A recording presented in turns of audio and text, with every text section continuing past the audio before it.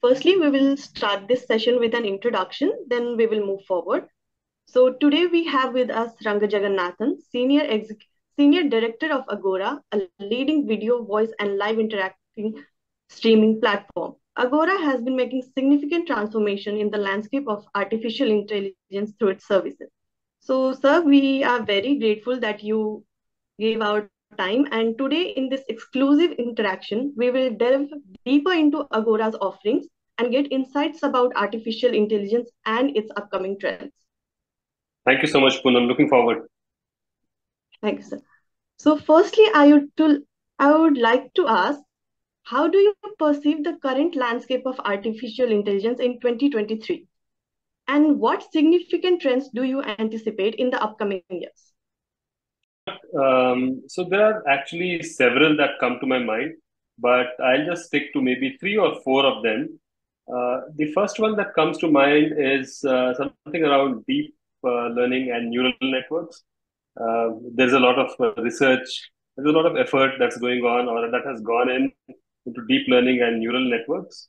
The second trend that I can think of that's probably not making as much waves, but I'm sure there is a lot of research and work going on, and that's in healthcare. So we can get into details of that separately, but that's another trend that I've seen around AI in healthcare in 2023. And if I were to talk specifically from the domain that I have a little more expertise, I would say things like AI for software-based noise suppression. There are NLP models for real-time translation and transcriptions of conversations. There are things that can be done with AI for generating content in real conversations itself. So to kind of make the human machine interactions a lot more natural. And of course, in some domains, there's also a lot of work that's happened using AI for spatial audio, because audio lends itself to some of these things. So I think these are some of the trends that I have seen. Uh, these are some of the positives.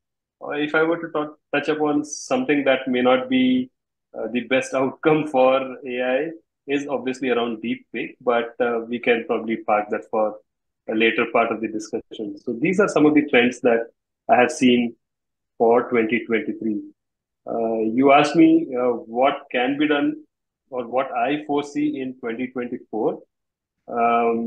Some of the things that, at least from our perspective, is we have started using a lot of AI in our products and services to make live interactive conversations extremely rich and high quality. So AI helps us a lot in that aspect.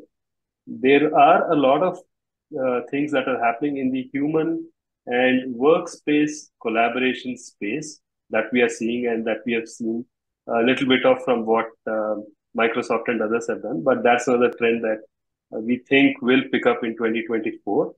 And specifically coming back to what and where we see ourselves, I think a lot of effort will be on AI to help us in entertainment, media, and of course in healthcare. So, long answer to your question, but these are some of the things that come top of mind. Thank you, sir. That was very brief answer, and I hope it is very informative as you talked about the positive aspects and you also talked about some deep fake that is negative about artificial intelligence. Thank you so much.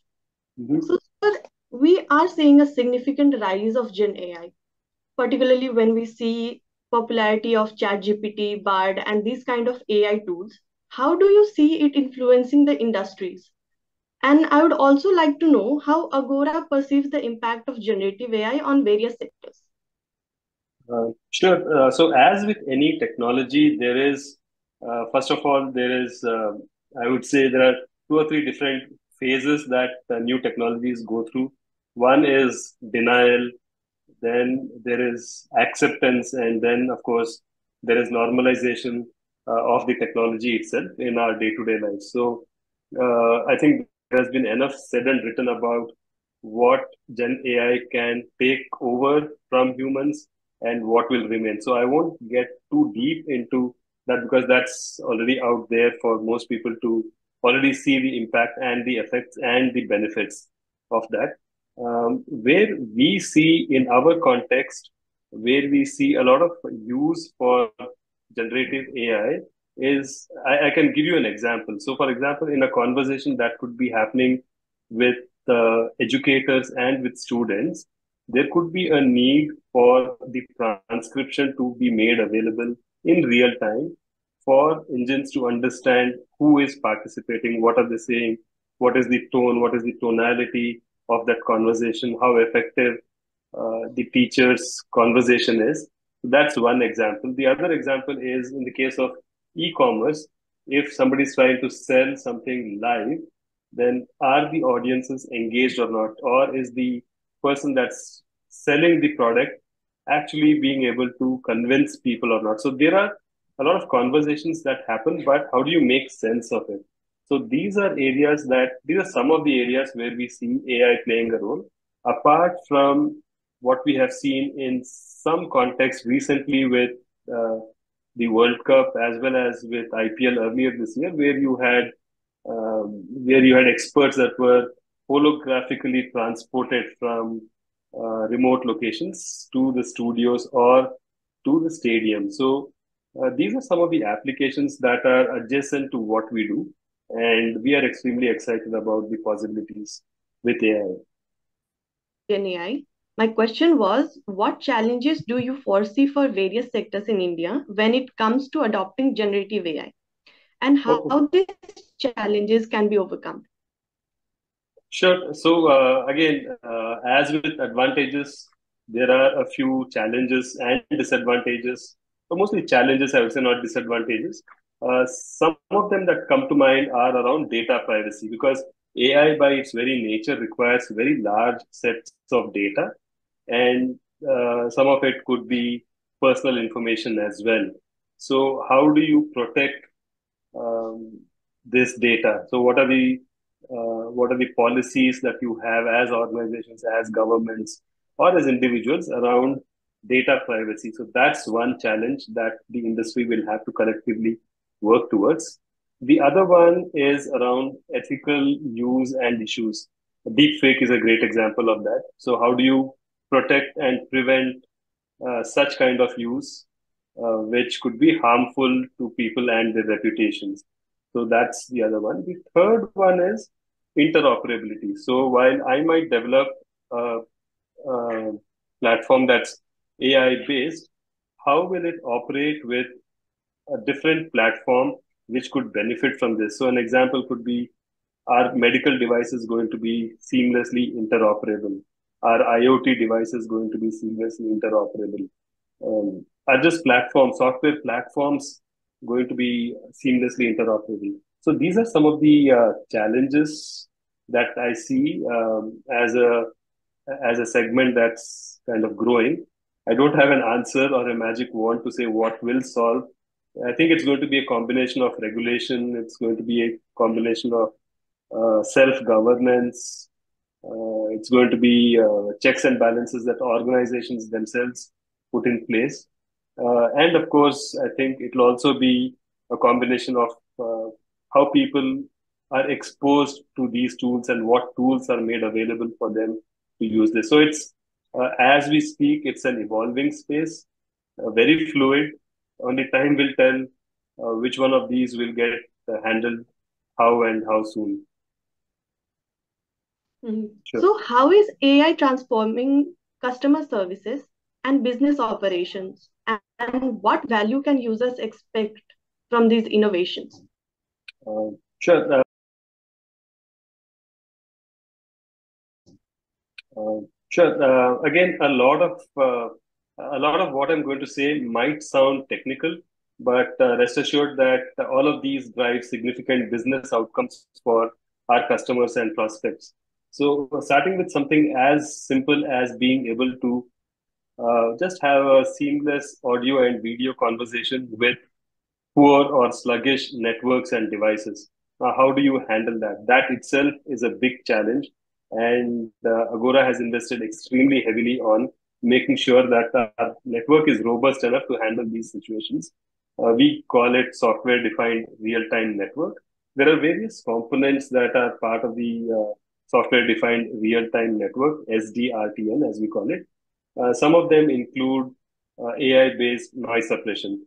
For example, not everyone may have access to very high end uh, devices that can suppress noise. But should that be a roadblock for seamless experiences? We feel no. And that's why we have what's called as AI based noise suppression, which is again software driven, and it can cut out a majority of common noises and sounds that we hear in our environments every day. So that's an example of AI driven innovation from Agora. Another one is real-time transcription and translation, where we can transcribe and translate between languages in real time. Another one could be 3D spatial audio, where for gaming experiences and metaverse kind of experiences, these technologies are extremely useful for you to be able to figure out who is at what point in a given situation or a room or a virtual environment. Then, of course, there is the quality of experience and service that I briefly spoke about. And how do you manage this at scale? So, currently, we power almost more than 60 billion minutes of live interactive voice and video worldwide. Now, all this can't be done manually or it cannot be monitored manually. So, there's a lot of AI that's under the hood that takes care of all these optimizations. So, these are some of the things that Agora does, which is kind of under the hood, but like I said, it drives extremely high and significant business outcomes for our customers and prospects. So, how does Agora, through its software defined real time network, leverage AI to manage voice and video to provide uninterrupted streaming experience to its users? Yeah, so like I briefly mentioned, it's extremely important for a platform like Agora to be able to adjust itself to varying degrees of either hardware or network conditions. For example, if I am on a poor network, you should still be able to hear me till the network actually completely dies down. So, how do you optimize for that? And that's where one of the components of SDRTN comes in, which optimizes the entire audio and video uh, packets to make sure that we control automatically through AI either the packet loss or jitters or any other variables that are there as part of that whole audio video stream. We take care of it using different AI based technologies that we have implemented in that network itself. The other one, which I mentioned, for example, is again noise suppression, because not everyone may have access to high end devices that can suppress noise. So that's another area that we have invested a lot of time, effort, and money in. And like I said, how do you allocate bandwidth smartly to devices and networks that actually require it? How do you make sure that if there is traffic in one particular geography, how do you make sure that you auto scale your resources in that geography and limit your resources in another geography? So all these are AI based decisions that the network takes care of. Okay, lastly, I would like to ask, when we look ahead in 2024, we anticipate that we are going to see transformational changes in AI landscape. So, how is Agora positioned to stay ahead at the foremost of these developments? Sure. So, for example, we have very recently launched Pilot SDK, which uses the ability to generate content using AI.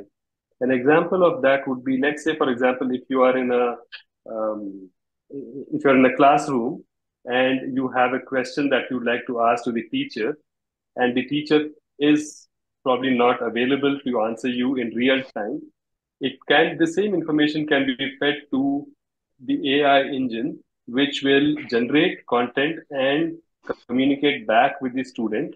And it would be extremely seamless to the student, whether the teacher or the teaching assistant or an artificial intelligent robot has responded to it, but it looked extremely seamless and real time and real life to the participants or the students. So that's an example. So these are some of the areas that we are putting a lot of effort in trying to see how we can integrate AI-based content generation tools to make experiences better. The other one is, to give you an example, is there are a lot of handsets that may not be very high end. However, the experience that a customer expects or an end user expects is very high. So in this context, we actually have technology that takes a low, low quality stream and converts it into a higher quality stream on the device itself. So on the network itself, not on the device, but on the network itself. And it presents itself in a manner that the hardware resources are not consumed any more than what is required. So even for low end devices and low network conditions, we are able to give an extremely high quality experience to our customers and their end users. So these are just some of the examples that I mentioned. There are a lot more that we are working on. Some of it is probably a little too early to speak about, but these are some of the things which I can share. Another one that I can probably share is the ability to gamify certain experiences. So if you are having a conversation amongst a social group, how can you gamify that experience by putting elements in that conversation which are AI driven and AI based. So those are the things which we are also working towards, and we already have some examples of that. The last one that I can think of, at least from this perspective, is, for example, AI based proctoring in education, where you have to deliver a test or examination to a lot of participants, and how do you ensure that there is no malpractice happening? So AI comes in there through the proctoring use case and the proctoring capability, and that's another area that we help in, and telehealth, a lot of things that are structured around virtual healthcare. So a lot of these components require, in some situations, AI-based decisions to be made, and that's where we come in. These are some examples that I can think about.